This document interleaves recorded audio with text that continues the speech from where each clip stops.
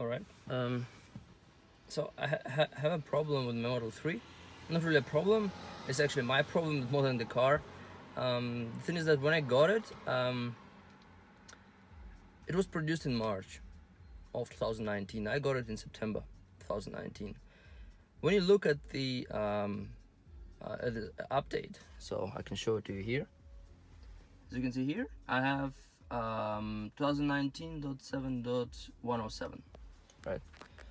So basically this update is pretty old. I don't have a sentry mode. I don't have some other features. I think it's now to the point of 2019.20 something, even 30 something, 33, 32.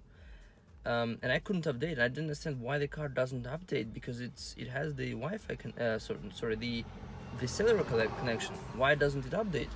Well, I contacted the Tesla services. I actually set up the appointment with the service and I put a note. And they replied to me a couple of days later that I need to, in the update, in the service appointment, I stated that I want to update my car.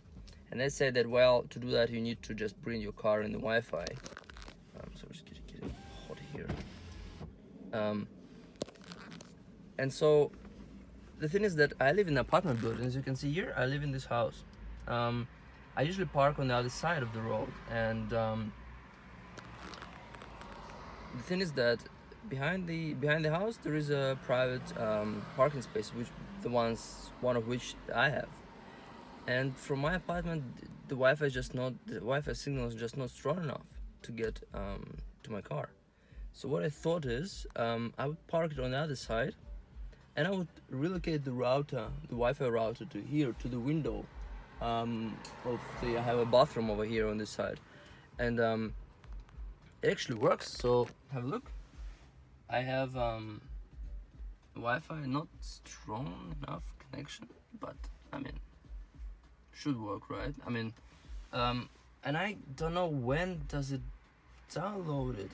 When does it download the updates? I'll just see when does it work. So I'll just keep it parked here for the whole day. I'm not sure if that would help in any way or not.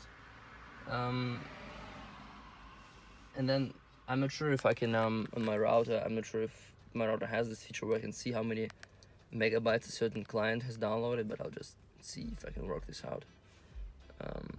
It's getting so hot here. It's, by the way, 26 outside, and it's under direct sunlight. It's crazy. You can probably hear the fans. So anyway, I think I'll post an update. Well, I mean, the continuation of this video, just to see if that works, and see if the Wi-Fi signal actually helped download the update, because I have this car for a week now and it didn't download anything. I didn't get any notification yet. So yeah. Okay, just a small update from me regarding the update. I connected the car to Wi-Fi. I tried it at home, I tried it at work, I tried it with my personal hotspot from my iPhone. It doesn't work, and simply doesn't give me any notification that there is any update, or it either doesn't download anything or downloaded everything and then it just can't, I guess, start to install it.